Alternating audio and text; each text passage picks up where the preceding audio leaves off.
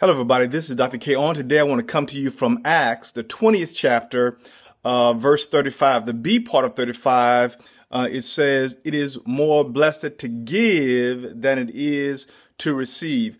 Don't you feel better giving to people, blessing people, doing things for people, not always trying to receive something? I know I feel better when I can bless someone. I don't have to make known that I'm giving a blessing.